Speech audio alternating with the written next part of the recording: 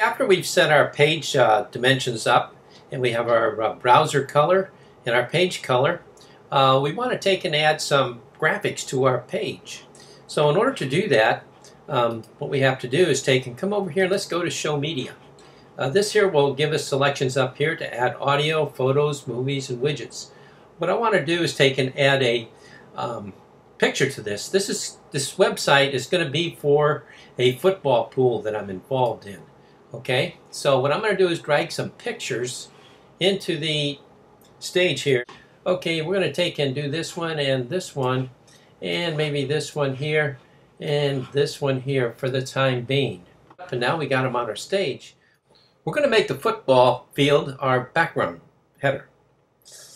But you see, as we take and pull this, this here is sort of constrained. It's moving, you know, every time that we pull it to the right here, it expands to the bottom also. We want to stop this, okay, because we want to have a specific size up there across our header.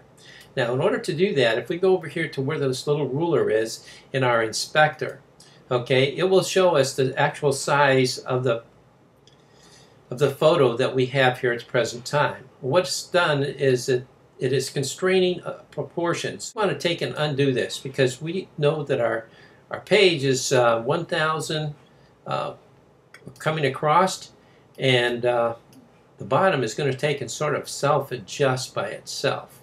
Okay, now it all depends where we want to. We could take and center this and add stuff, you know, to it, or do whatever we wanted to in order to take and create our header. We're just going to take and put a few things in it right now just to have some fun with it. What we want to do is take and right here it's showing 977. Let's make that 1,000. Okay, so we just take and hit that up. You can take and control the width either by these things here on the side, or you can control it right here.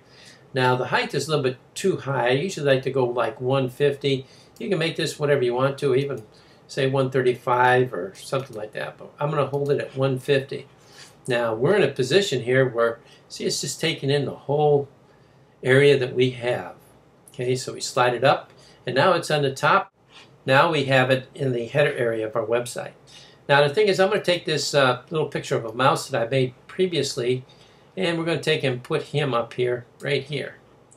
Okay, it's actually called a rat. And this here is a donkey, okay, and commonly called an ass. So we have a rat's ass right here. Now the thing is, we're going to put these guys on the football field. So let's put a little helmet on them, have a little bit of fun with this, okay? So we shrink that helmet down, and we're going to put it right here on this donkey. Whoops. You got to be inside there to bring this thing down and see what we can do to make it look sort of right. Okay, it's not really right, but it'll do. Now the thing is, I want to take and put the same helmet on the rat over here too. So what I do is take and duplicate this.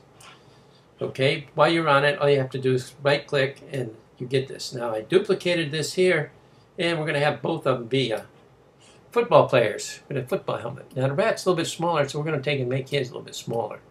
So I come and click this one on here first, hold my shift key down, and then I got the other one too. So I have them both selected, and I can take and move my donkey wherever I want to put him. And I can do the same over here with my little rat buddy. That shows how we can take and move photos into iWeb from iPhoto.